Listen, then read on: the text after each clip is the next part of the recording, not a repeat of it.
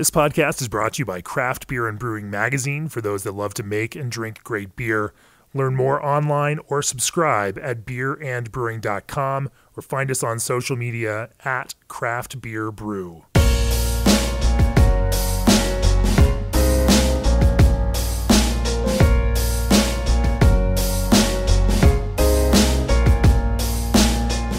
Hey everybody, it's John Hall, the senior editor of Craft Beer and Brewing Magazine.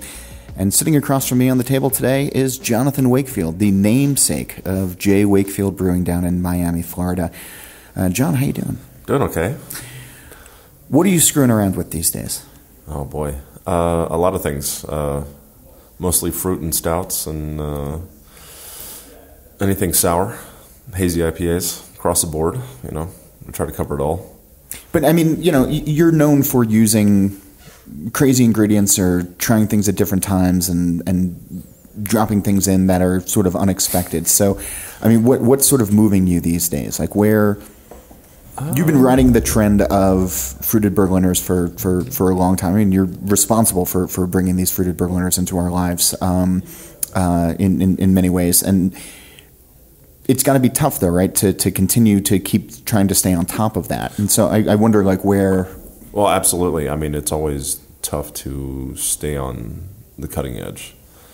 I would say it's tough to stay on the cutting edge, but we are constantly trying to roll out new flavors. Like we just dropped a new can last week where we incorporated a new fruit into the old namesake, 3, which would be mango, guava, passion fruit. We threw strawberry in it. Mm-hmm. Did that. We also have done the orange, banana, strawberry Berliner.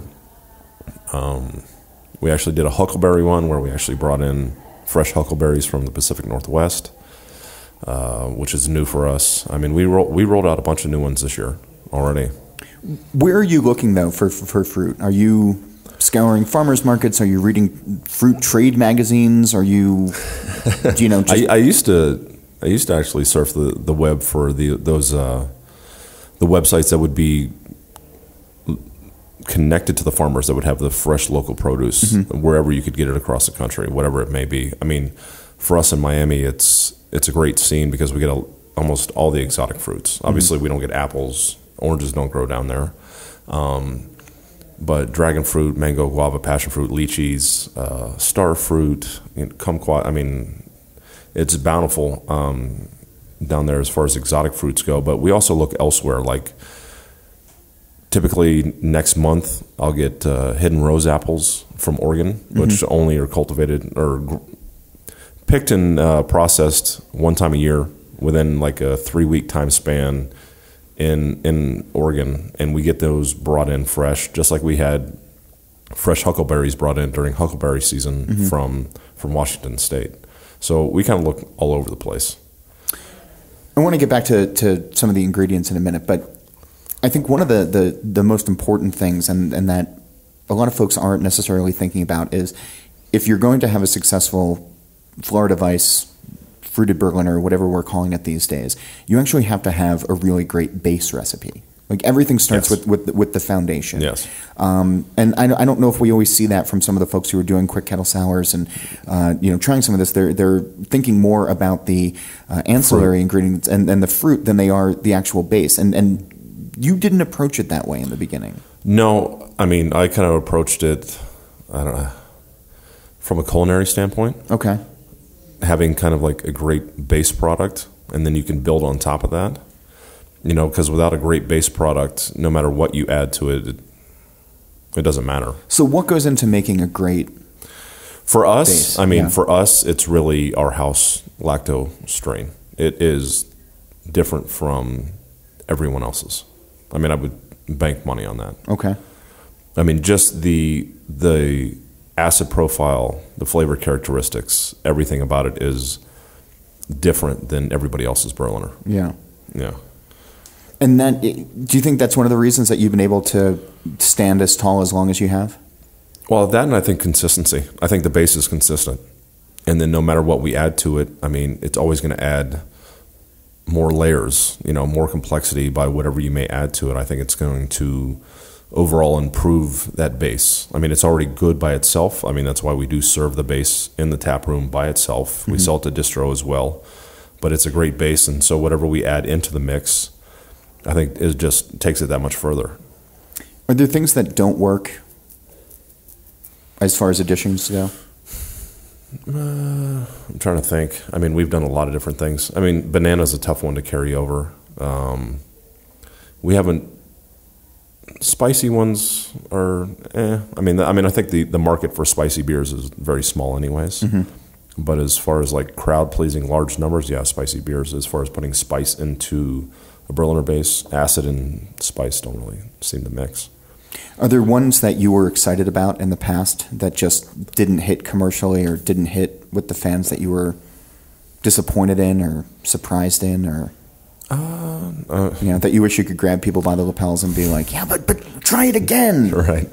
I mean, I think we've done that. I mean, can I name them specifically? Probably not, because we've done so many of them at this point. But there are always, those that fall short of what you expect them to do, hoping to be greater than that.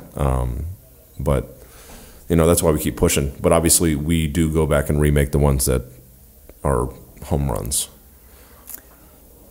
When it comes to fruit, are you finding that fresh is best? Is puree the way to go? You guys aren't really using extracts or syrups or anything. No, my number one rule when I opened the brewery was we would never use extracts. I never used them in home brewing. I would never use them commercially. I mean, something out of a dropper bottle that you have one drop for 30 gallons is not. I mean, that's not real to me. Right. We have used purees. I mean, I tend to go away from that. We do use them, but the thought of using aseptic puree is something that's already been par cooked. So you're actually cooking out some of the flavor of that product. So I don't think the flavor is the same as it would be if you were doing it fresh. There's so many people who are going that route, though. And again, I think people do credit you, and others of your generation with sort of bringing this forward.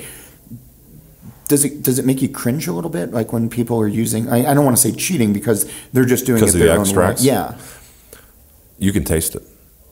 To me, it tastes cloying and overly like that product instead of having that nuance or that flavor of the product and then that subtle hits here or there of that. I mean, you're talking about full-on pronunciation of that in your face. Yeah.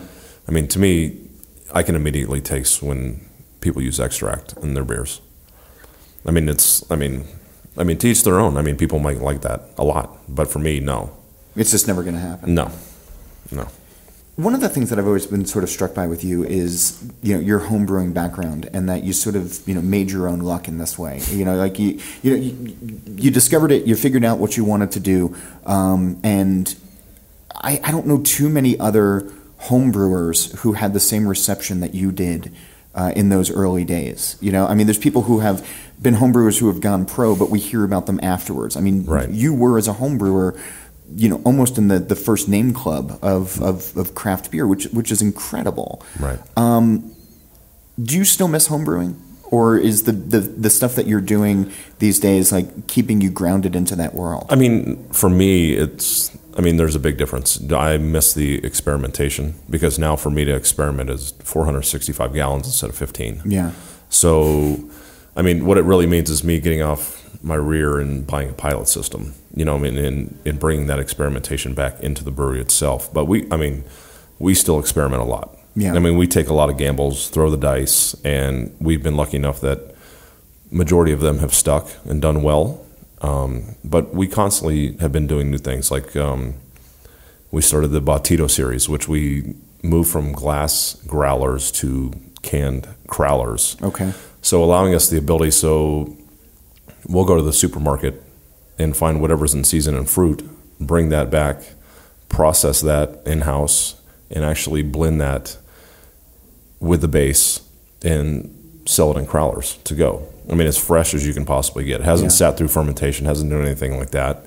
And it's just like those experiments to see what else, like what other combos can we do? If it works here, well, then it may work on a larger scale. So it's constantly kind of trying to push those buttons to stay out front and see what else we can do is always interesting for us. You just brought up something that I was kind of curious about, of the processing at the brewery. And so I know when most people, when they're using fruit, it's sort of a special occasion, or it's not all the time, as it were, or they're using extracts so they don't have to worry about it. But in using fresh fruit as often as you guys do, what sort of equipment do you have? Do you just we basically would have like a kitchen's use of like a full service kitchen, like for fine dining. Like we have food processors, we have juicers, we have the full stand, like boat motor, like propelled mixers themselves that we process everything by hand. We have full layout on tables. It takes a few people depending what it is that we're processing, but it's all done by hand, sanitized, processed, and then added to the beer. I mean, it's labor intensive for sure, but I think the end product shows that. What is one fruit that, or one ingredient that you use that has just been so ridiculous to have to process and to work that you just never want to do it again? I could probably name a few. All right, we got time. For us, it would be, we did an experiment with a beer with soursop.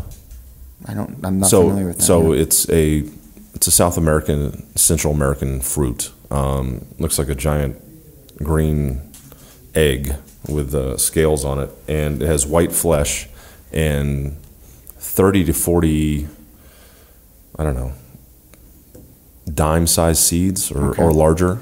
And growing on the outside or inside? No, they're on the inside with the flesh, but to get them away from the flesh, it's a nightmare. So we actually had to push them through a fine, like sieve, like a food mill almost, to get them to separate. And it's like, okay, we're never doing this again. And then we did a beer a couple years back with Against the Grain with plums and apricots, and they were not overly ripe. So to actually remove the stones from the fruit themselves was, I mean, it was like 400 pounds of each, and you're talking about, dollar coin, fruit, and it's like, okay, we had to take breaks because these things are so small, and I have big hands, and it's like, it doesn't work. I mean, on days like that, tempers have to flare a little bit, right? There has to be like a little bit of like a general frustration that sort of permeates the brewery for something that should be fun. Oh, exactly. I mean, because it gets daunting after a while, but I think you just try to remind everybody we're doing this for the greater cause of like better quality ingredients equal better quality beer. Yeah. I mean, for the most part. But yes, I mean, that's the idea behind it. I mean, but there are a lot of fruits that we deal with that are super easy to process as well. So let's move to stouts because, it's what you first brought up at this point. Where do you see stouts in America right now, and where would you like to see it go? I mean, I've been drinking stouts and craft beer for 13 years, so I know what they were back then when you would have just, an imperial stout, and that was it. And then you would have it barrel-aged, and that was it. And that was the trend for 5 years. Yeah, a good amount of time. You know what I mean? Where there was nothing added to the stouts. And then maybe you'd see one that had some vanilla in it, and that would be about it. You'd get a vanilla barrel-aged stout, and there would be nothing else. And then, I remember drinking Maui's coconut porter. Yeah, and that's a great beer. And that was the first one I saw that really had coconut in it. So like actual coconut. Yeah. Right, and then it's come so far from that. I mean, we're at a point where anything goes almost. I mean, I still try to relate our stouts to desserts. What desserts are great that we think would work in a stout base, and that's kind of where we go with it. So what's a good example of that? Tiramisu. Okay. Or German chocolate cake, or we've done interpretation of a southern coconut cake. Neapolitan. Mm-hmm. I mean, there's endless loads. I mean, I've seen people do flan. You run the gamut. I mean, we do a lot of things. I mean, a lot with coconut, vanilla, also hazelnuts. You also have the coffee, vanilla, cacao nibs. I mean, marshmallows. I mean, it's just whatever you think you can get your hands on, sweets wise, to put into that beer. And do you have the same approach with those stouts that you do with the? No extracts. Okay. No, I use whole vanilla beans that we process before every batch. I mean, we are using real coconut. We're using, toasted cacao nibs, hazelnuts, the best coffee we can source. Yeah. All that stuff is also real. There is no extracts for us. It's got to be expensive, though. Oh, of course. And it does carry over to the final cost of the product, but we don't lay it all out there. You know what I mean? And I think a lot of people get the misconception that $25 bottle of beer, is like way too expensive. I think if people actually knew what the cost of vanilla beans were per pound, I mean, it's insane. Well, I think we're over $420 a pound now. Yeah. And that doesn't go very far. No. I mean, especially when you got guys using a pound of vanilla bean per barrel. Mm-hmm. I mean, that's right. Yeah. So it's a good amount of money. Exactly. But you can't put that on to the consumer as well. No. That's why it doesn't really always carry over that way. I mean, so the margins aren't as great as people might think they are. Yeah. Especially on stouts. But why keep doing it then? I mean, I love making stouts. I enjoy drinking stouts, and people, right now, people love drinking imperial stouts. I mean, the way we've seen in Florida, it's either something below 6.5% or they want something 12% or higher.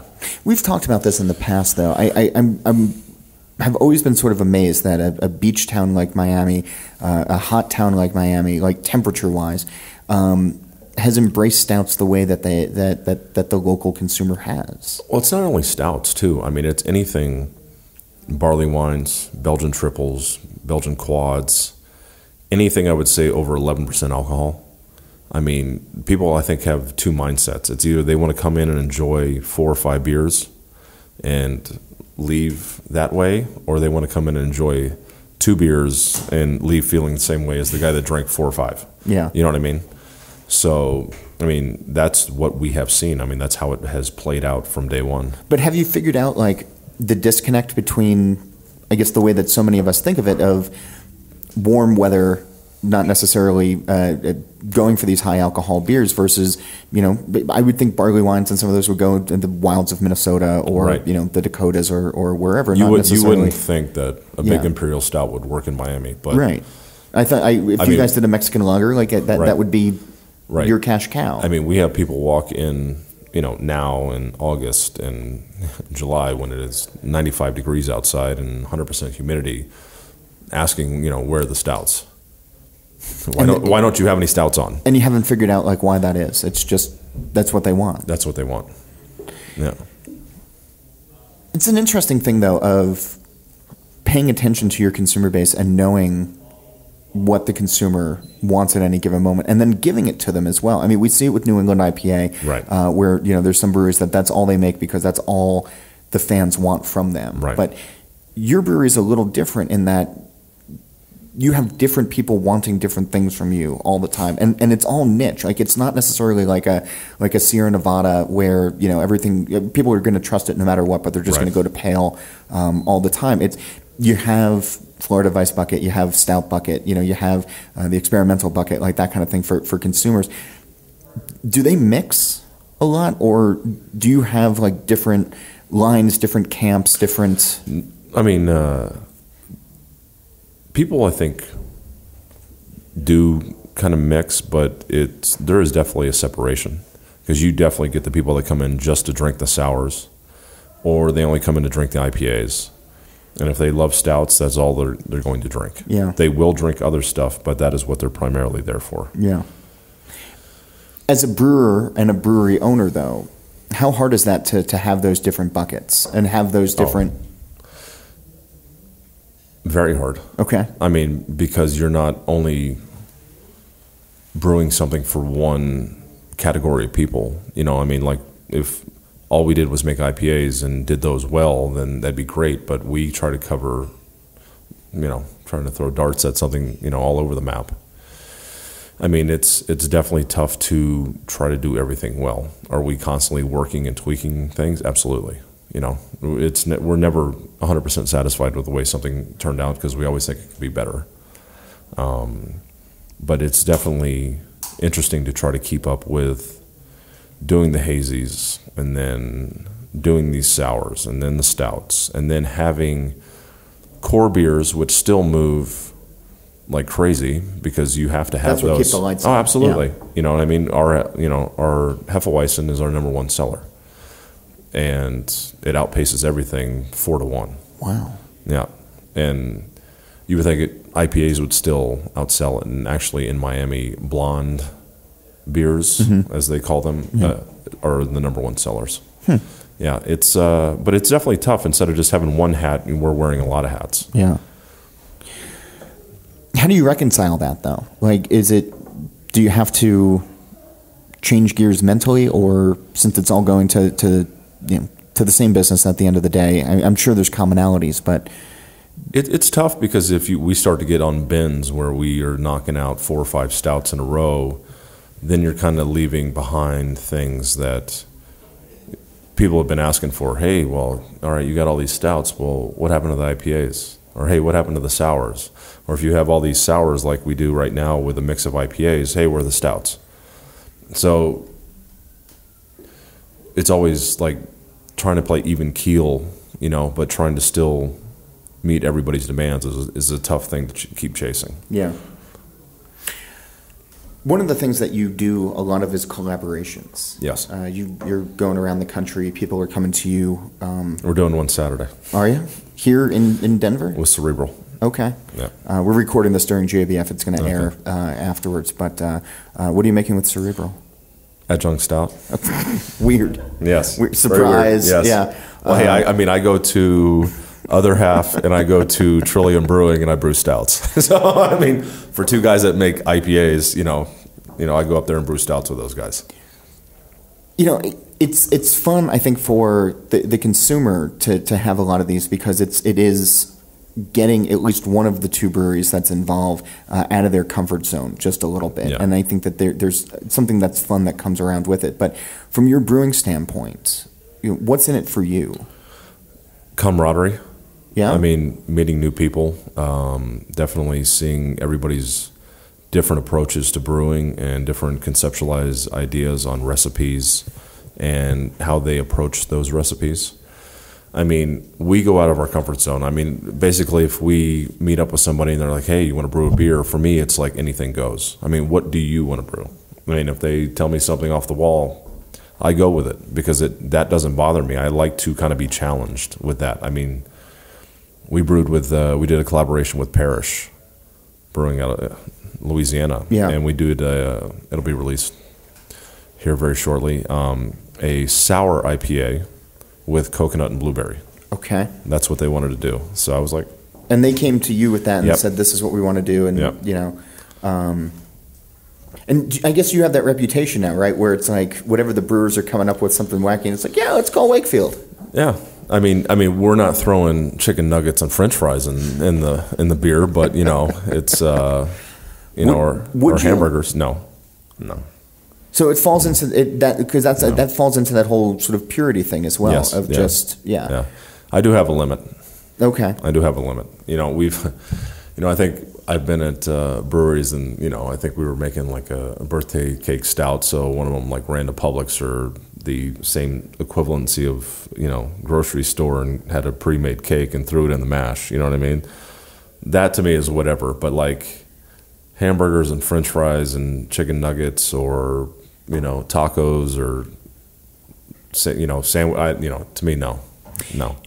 So if somebody came to you and said, hey, let's do a hamburger and fry beer, but without throwing that in, would you find a workaround? Would you find ways of incorporating some of those flavors? A crap ton of sodium. That would be tough to get that beef flavor to carry over. I don't know. I would definitely rule out any vegans from drinking the beer ever. So, it's I still think there's a limit. I think it would anything have to be non like protein wise. Yeah. Yeah. Where you guys are in Miami, and I've talked to you in the past as hurricanes have been barreling down, towards you. Every time you hit hurricane season these days, and every time you start to hear about beach erosion and climate change and everything else, there's got to be a little bit of like a nervousness to it. But I was nervous last year. And Yeah. I wasn't even in the country, so which was worse. Right. And I couldn't get back. I was stranded for 4 additional days where I was, and it was like, okay, this is not great. I mean, we just had a massive hurricane roll through Miami and knock power out at the brewery for 3 days, and then have no phone or internet for 2 weeks. So you can't even operate a tap room Yeah. or pull any sales. So it was definitely very, very stressful. Every year is stressful, but living in Miami, I think you come to copes that it's going to happen sooner or later. It's kind of like living in California with earthquakes. Well, what are some of the precautions that you guys take with the brewery? Well, I mean, overall, I mean, the structure itself is built out of concrete Yeah. and cinder blocks. So structurally, we're sound. Now, if it's strong enough, it's going to rip anything off the roof, yes. So what do we have in place when we lose power? We have generators. We have like a massive mobile generator to power the breweries to keep us in business, so whatever beer is in the tank does not go bad. Right. I mean, that's the number one concern That's at that number point. one, I mean, yeah. it's not brewing beer at that point because that can wait, but if there's product in the tanks, we don't want to lose that product Yeah. because it's almost finished. Right. So that's probably the most important thing. And then beyond that? I mean, obviously making sure everybody else that works for the brewery is in safe standing as well. And then structurally, we're not too worried. I mean, I remember I think a better word or like phrase would be like being able to get to the brewery would be questionable, because when Maria rolled through, it knocked down so many trees. Mm-hmm. I mean, we had a massive tree just hanging out on our road that I think my dad came through with a chainsaw and cut it all up just so people could get down the road. And then all of that debris from the cutting of the tree was on the side of the road for 2 months before the city ever came and picked it up. Wow. Yeah. These are things that I don't know if consumers are normally thinking about, of just the environmental challenges that come. I mean, it's and no matter where you are in the country, there's always going to be various snowstorms, challenges. earthquakes, But hurricanes, yeah. But certainly, like where you guys are, I think is a little bit more. Your problems are a little bit more acute. Yeah, we're on alert from May till November. Yeah. June till November. I mean, having lived there over 30 years, I think the hurricane season has gotten longer and longer and longer. You know what I mean? I remember. And the storms have been more intense. Yes, and I just remember as a kid being, okay, June, July, August was hurricane season. Yeah. And now we go all the way till almost the end of the year, which is crazy to me. And the storms are actually worse in September and October than in the summer months. Yeah. So knowing this and knowing longer forecasts, and you can never predict, and Maria was one of those examples where like nobody really quite knew where it was going to hit, and then I guess the West Coast got hit more than the East Coast, right? That was it rolled right up the middle of the state. Right. How far in advance, when you start seeing these things, do you start making adjustments at the brew house? That's a tough one, because also living in Miami, we've gone through a lot of storms that everybody is freaked out about, and then it never shows up. Yeah. Everybody goes and empties every single grocery store around, and there's nothing left, and then the storm never comes. I mean, that's great for Publix. Oh, absolutely. And Home Depot. Home Depot stock goes through the roof, But, if we think about it, I mean, Maria was, this last one last year was the biggest one since, Wilma and Katrina? Yeah. Which was 2005? Yeah. So 12 years. And it's not saying we haven't had hurricane warnings and everything in that time, which we have. It's kind of like a roll of the dice. Yeah. Enough about weather. I've had the good fortune of visiting your tap room and your brewery several times, and what I love about it is the cross-section of beer culture and geek culture. Oh, of course. Yeah. Well, that's me. Okay, well, I mean, where do the two intersect? I mean, I think I was a prime example. I mean, I've always been a geek, as far as comic books, Star Wars, anything superhero wise, and then also got into craft beer drinking. Yeah. Which I know a lot of people draw the parallel to those as well. And for me, it was just kind of bringing the best of both worlds into one space, which is what the taproom brewery is for me, and I think a lot of people that work there as well share the same kind of views. How important, though, is the melding of those two parts of your life? I think very important. I mean, because I get to have both things at once. You know what I mean? I mean, I get to brew the beer, and then, and as far as the tap room goes, I get to go to the comic book shop and buy things that, I have no space out of my house, so I put it in the brewery. Yeah. So, I mean, the thing that I'm noticing more and more when breweries open up these days is that so many of these things are focus grouped out beforehand, or brewers are opening up and they're saying, well, we want to represent this, but it's not necessarily them. They're thinking that that's what people might respond to, and that's what the people might want. Yeah. But you're doing what you want, and then finding the people who agree with you. Yeah. And I wonder, just from your experience, how much you think that authenticity has helped help the brewery get to where it is today, as opposed to just marketing something out. I mean, it's normally a common question when people come in is like, oh, who's a Star Wars fan? Yeah. Like, are you really a Star Wars fan? And do you still have the Yoda mural on the wall? Is that? Yes. Okay. Yes, I do. That is still there. It's getting ready to be redone just because of high traffic issues and stuff like that. But we're getting ready to repaint it in the same format. But like I said, people come in and ask, like, who's a Star Wars fan? I mean, there's a lot of us in the brewery itself, but it's like, I have a Darth Vader tattooed on my left forearm. Yeah. You know what I mean? So it's... And you're wearing a Star Wars shirt right now. Exactly. And everybody else with you has some sort of Star Wars paraphernalia on there as well. And my luggage is Darth Vader and Stormtrooper. So, yeah. So, I mean, it's really... That's who I am. I mean, I think authenticity, being who you are, counts more than what you think everybody else might like. Yeah.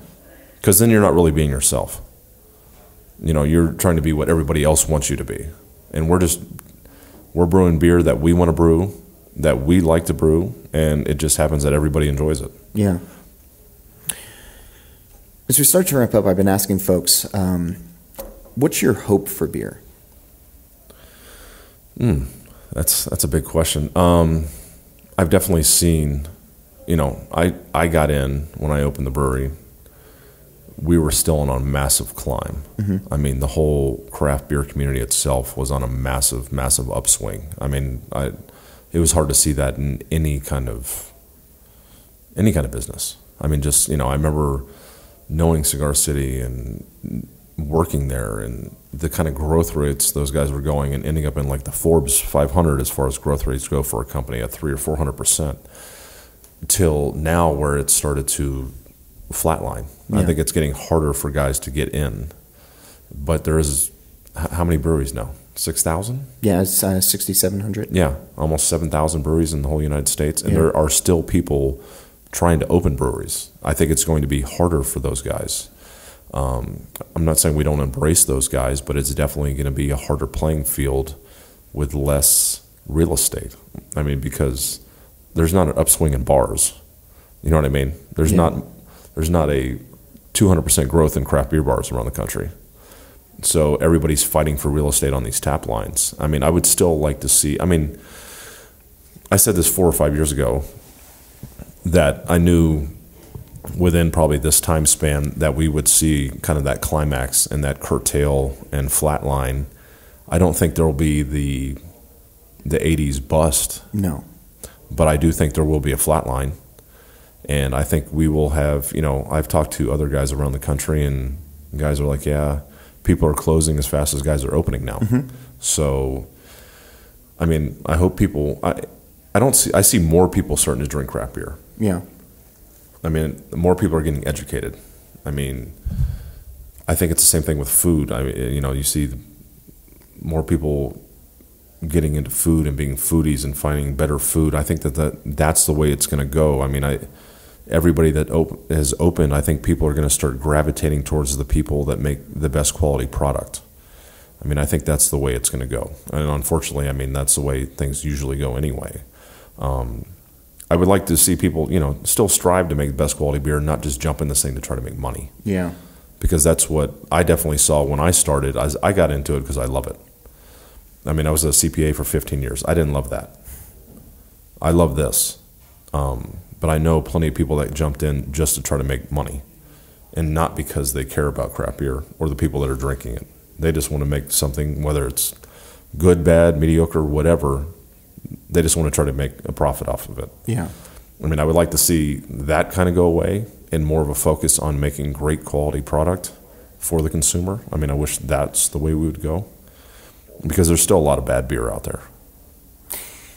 That's a really interesting point, and it's a conversation that I've been having more and more these days, because we've gotten into, what is craft beer, what is independent beer, what is, there's all these different qualifiers that come on these things.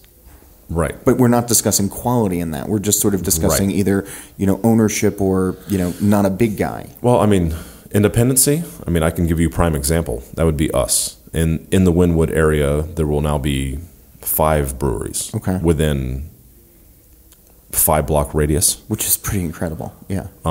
Maybe even smaller area, maybe like 4-block radius. Of the 5, there's only 1 independent. Okay, and that's us. You have Weisse Sur, which is ABI. Okay. You have Heineken Lagunitas, which is coming in, being built. Okay. You have Concrete Beach, which is Sam Adams. Right. Well, doesn't Sam Adams fall into the Brewers Association definition? It does. It does. As craft. Yeah. But then would you qualify Concrete Beach as independent if they're owned by Sam Adams? Interesting. And then you also have Wynwood, which is owned in partial by CBA, which is then owned in partial by ABI. So of those... That's right. I forgot about that sale a couple of years ago. Yeah. So of those, we are the only independently owned craft brewery. Does that matter? Nowadays, no. Okay. Because to the consumer, no. Because, everybody knows that we're a mom and pop, per se. And just as many people go hang out at Weisse Sur or Concrete Beach and know no better, and they don't really care. It's just craft beer, right? At that point, does it really? Or it's just not industrial like lager. Right. To me, does it matter? Yeah. Because I didn't start the thing with millions of dollars, and nor do I have millions to back it up. You know what I mean? It's definitely it's a very important to me, but that is also why I think they made the move to putting the independent craft beer logo on this thing. The upside down bottle. Right, yeah. The upside down bottle. Which National I think Ketchup Association is what I've been calling it. But yeah, it's hit the 57, it goes out faster. Exactly. You know what I mean? But to me, that's important. Yeah, it is. Now can I get very picky and say, do I see sales? I can get very picky. Sales to Constellation or ABI, I think those were done to undermine and really cutthroat on craft beer. Yeah. Oh, yeah. And now sales like the Craftsman or Fireman Capital, that's more like a conglomerate of craft breweries. Right. I don't think they're trying to cut throat. I think they're looking at an overall picture of increasing volume, maybe dropping prices, but not coming in and cutting bottom dollar and trying to cut the little guys out. Sure. And Fireman Capital has Cigar City down by you, and they have Oscar Blues. And now, do I believe in other craft breweries working together like that? Absolutely. If those guys if those guys want to come in and buy in a different brewery, then that's fine by me. But the guys like ABI and Constellation and Heineken and those, no, I don't believe in that. I think they're really undermining the whole deal. So you're fighting this now, basically on the street level. If you have these 5 other breweries that are around you these days, because from where I sit, sometimes it's the view from 37,000 feet, unless I'm, in your neighborhood. To the local person just walking around, looking for a place to drink beer, they're not going to know a difference. They'll tell a difference once they step foot inside of it. and just by the difference of the beers that are being made there, you'll have a massive difference once you step inside. From the outside, it's all the same to them. But we are the only one of those 5 that operate the way that we do, with the stouts, with the sours, with the hazy IPAs. I mean, we are like true craft. Yeah. We're not making a light lager and chilling it to 26 degrees and serving it that way. You could, though, if you wanted to. Of course, if we wanted to do that, but that's not who we are. And I don't want to start reaching for that because that's not who I am. Yeah.